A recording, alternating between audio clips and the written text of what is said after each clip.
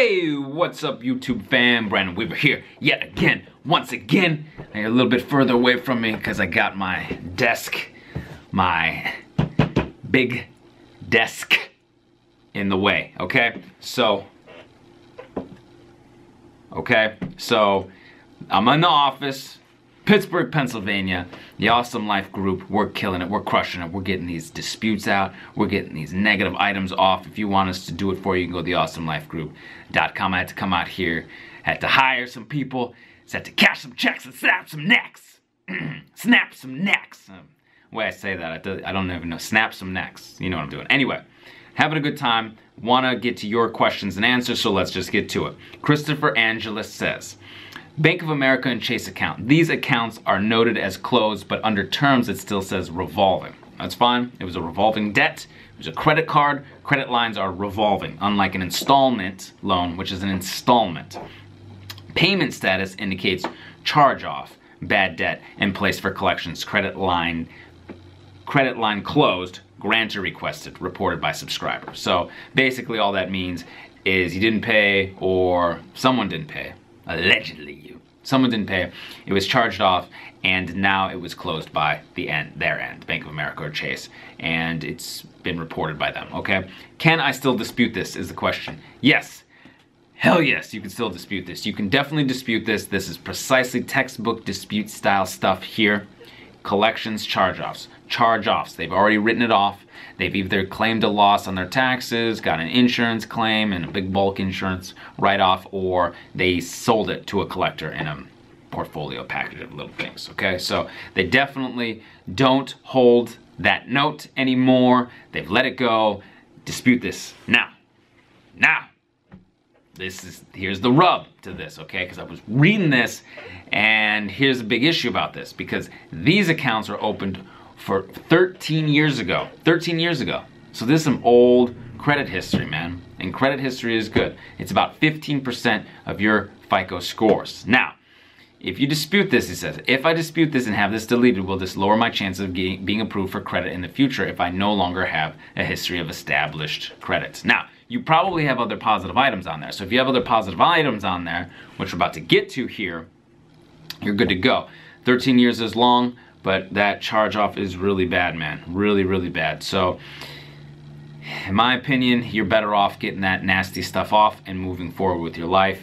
If you've got other long credit history stuff on there, go with that. If for some reason you need something that has a long credit history, we can hook you up here. Tradelines. Authorized user Tradelines. It's not the same as a primary, but, you know, you can get some credit history. Now, I currently have a new mortgage in good standing. Could this help be used to verify my credit as established? Yes, of course. And I'm assuming you have more on there than just a Bank of America and Chase card from 13 years ago. I'm sure you've gotten some other things down the line. Cell phone bill, a loan for a car. You just got a mortgage, so that's good. You're going to be able to pay that on time for the next couple of years, establish credit that way. You know, when I disputed, there's a great story here. When I disputed my stuff, I took off some old credit history stuff. I was young, I didn't have a lot of credit history at the time, and it wasn't as impactful as having the negative stuff removed. Having that negative stuff on there was way worse. So I had the negative stuff removed, credit score went up. And then I was able to apply for new credit, and now I'm establishing good credit moving forward, which is a wonderful situation. It sounds like you're doing the same with your mortgage, so I wouldn't sweat that too much. Move forward with your life. Get out of this. I mean, you know, 13 years ago, who knows? I know it's a nice, long, established credit history, and it's going to take time to rebuild that, but you will. And right now, you can't even really rebuild because you got bad credit. So let's move on from that. And lesson learned. Perhaps, you know, next time, 7, 8 years, you know, that's established line of credit. Maybe it's not working out for you. Try and move it to somewhere else. That's transfer it to somewhere that's newer, younger, or something like that. Anyway, my current driver's license did not have my current address listed, but I do have the certified DMV card. It will take some time before I'm able to go in and get my card updated. Can I start the process in the meantime? Yes, you can start the process in the meantime, but you need to be aware that what we have found here at the Awesome Life Group, LLC, more an LLC, my man, and what we found out at the Awesome Life Group here is that the DMV certified card sometimes will get kicked back, right? So you have your old address on there, and you have this new address with the DMV certified card, and you've got a utility bill and the new name, they will still see the old address with your old ID. And then they start getting excited. They start, yeah. They start salivating, yeah. Yeah, I'm gonna verify that address. So, your best bet is to update that. I know it's gonna take you some time to get in there, but get in there, man. If credit is your backbone, if credit is what's gonna get you that house, or you already got the mortgage or the car, or whatever it is that you want to do, you know, maybe it's establishing business. I keep getting off the phone with people who need business funding, which we can do. We can do without a personal guarantee or with a personal guarantee. If you get that business funding with a personal guarantee, it's a little bit quicker and easier, and we'll do another video on that, okay? However, you really want to get in there and update your card, your driver's license, get that to the new address. You know, it's an investment in you and your future. Now, if you want to start the process in the meantime, you can. You may or may not be able to get old addresses off because they're going to see the old address on there, and your results might not be as solid. However, I have sent before I was super professional, I have sent in disputes for myself, friends, family, stuff like that, for an old ID from an old state, 2 or 3 addresses ago, and still got deletions, still got results. So go for it, man. Get them results, son. Get them results. Go for it. All right, I'm in the office. It's Sunday, okay? Relax. It's Sunday. I can yell. I can take off my jacket, all right? I can hang out here with my desk, all right? It's all good. Now, there are many addresses and misc info listed under my personal profile. You want to clean that up, exactly. It says you'd like to clean that up. How can I do this at the same time mailing out the letters? Well, the personal profile update letter needs to go in a separate envelope, and you can send that out. Typically here we like to send those out, give a little leeway, about a week or 2 before you send out your disputes. This can help. That way your stuff is updated, and then you can dispute and just knock that negative stuff off. You get the letter, it'll say, my current address is blank. Please take off other variations. All the rest are inaccurate or unverified. Same thing with your name.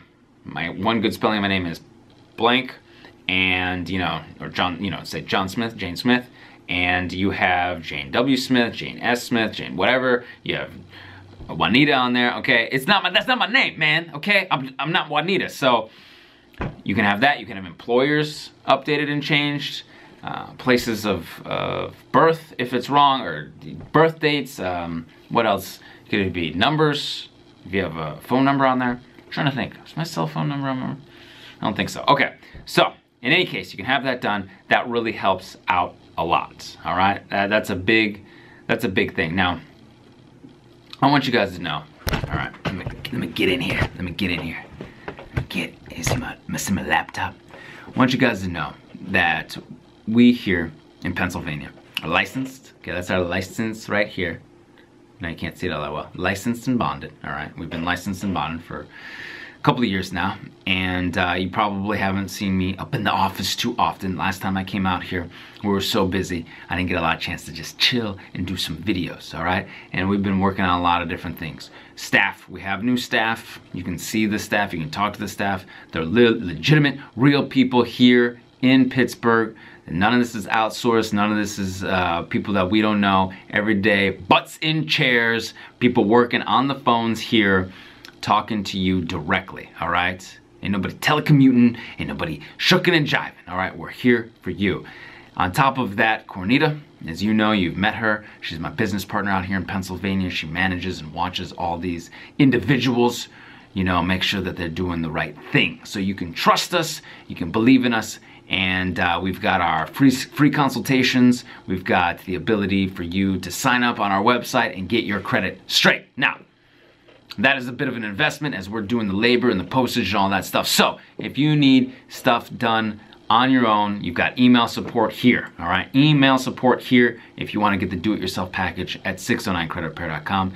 You're emailing, I'm emailing people back, I'm doing videos back, doing questions and answers. So if this video helps you out, give it a thumbs up, like, subscribe, comment, share, hit that little bell for notifications so you know when next time when one of my videos comes out. And until I see you in person, I'll see you on the other side. Take care, guys.